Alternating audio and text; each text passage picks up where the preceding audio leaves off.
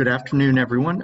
Welcome to a quick Zoom today on how to use the Market Watch program in the Stellar MLS system. And hopefully some of you are aware of this product, unique widget that we have, but we found that some people have this widget tucked away and they're not seeing it, but it provides valuable data for you on a daily basis or weekly basis. Something to augment our daily MLS reports that we're publishing for you. And we've had a lot of great feedback from you.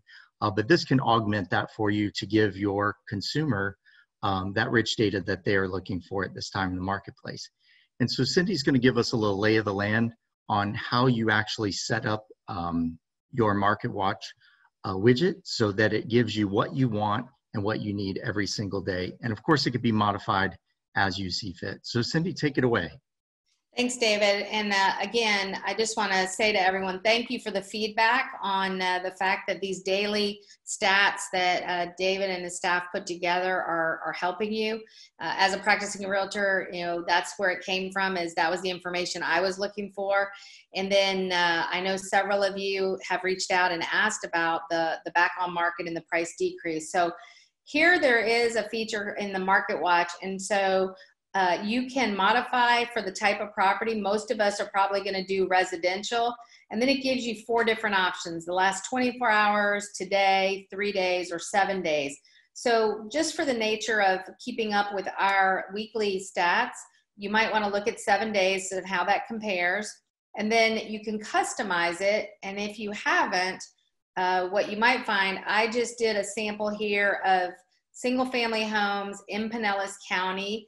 And we'll take a look at that in a minute. But realize that, let's say that you are working in some, and you're wanting to work somewhere about, a mile from the beach. You can actually put in a mile from a zip code or a street or an office.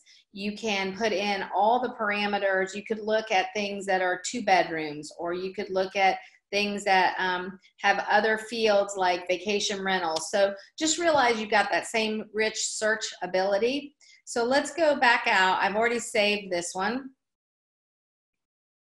And what will happen is you'll see how many new listings, how many price increases, how many price decreases, what came back on the market.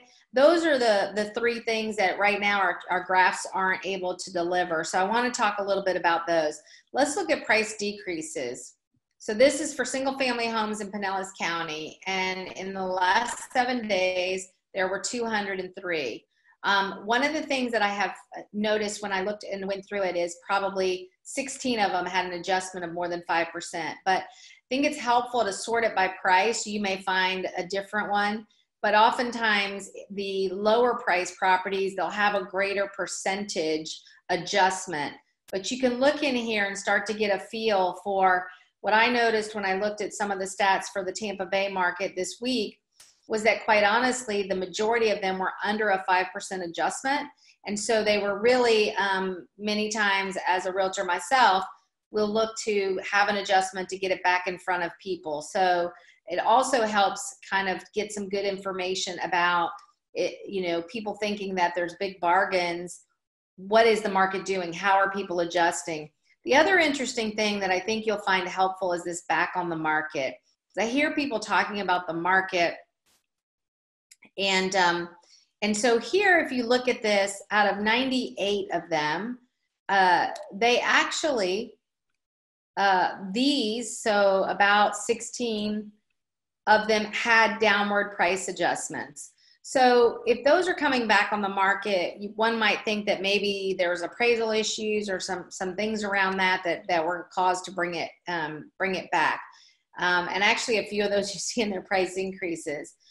Then you see some of these where it went pending and back on the market with no price change.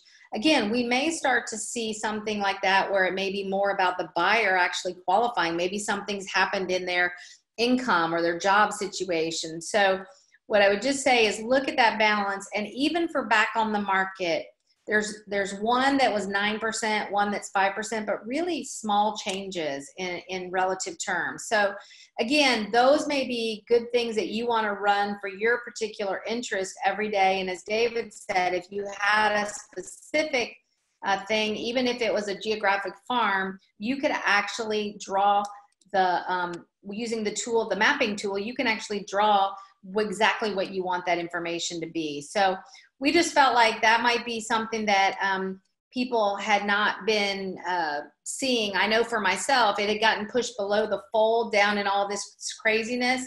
And so as we started talking, David reminded me it was there, and I realized that I had a lot more access to information that'll be really helpful in my business. Also, if you haven't checked, and the current numbers again are showing strong. And I just met with John Barcelo of Value Centric Appraisals, and right now they're still going off the last 90 days, which are strong. So it's a good time for your sellers. And it's also a good time if clients are needing to pull out equity, HELOCs, other financial strategies you can help them with. But if there are other things that we can help you with, continue to let us know. We continue to listen and try to deliver that to you. And again, I cannot say thank you enough to David and his staff for going above and beyond during this pandemic and continuing to serve and deliver so much value to our members. So we hope that's helpful. Have a great day. I'll turn it back over to you, David. Sure. Thank you, Cindy. So in the example you're giving us here, this is single family residential for the past 7 days. 98 homes went back on the market and only 33 homes temporarily are off market. So that's a positive 65. So that's a good number to give to consumers, good number to give to your peers if they don't understand where the market's going. But you can look at this every day. So Cindy, why don't you just change that to 24 hours, just so we have a glance of what it looked like just in the 24-hour period. So isn't that interesting? So you had 11 back on market and 2 dumped off the market in just the past 24 hours.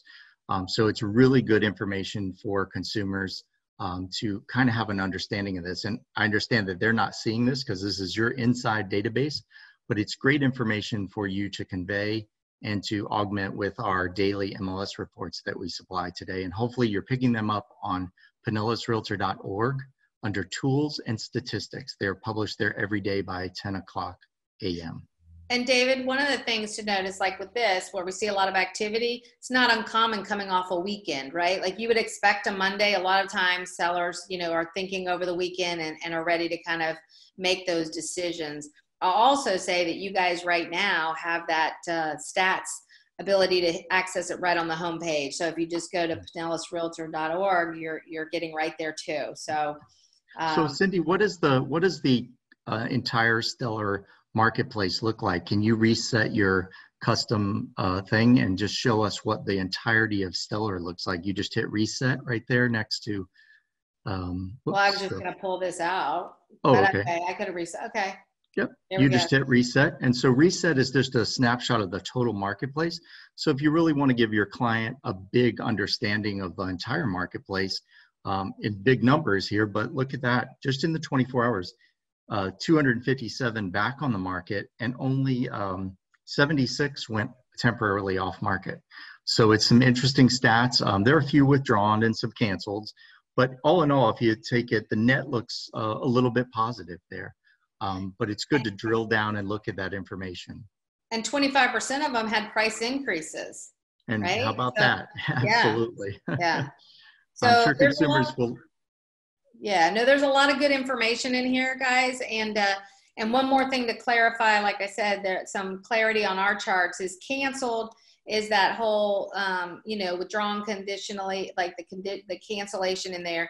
The back on market is stuff that was under contract and actually came back to market. So we just want to make sure that was clear too. Absolutely. So that's all I had for today, David. Thank you, Cindy. We appreciate you giving us a little lay of the land on the Market Watch feature in Stellar MLS. Thank you. You're welcome. Have a great day, guys.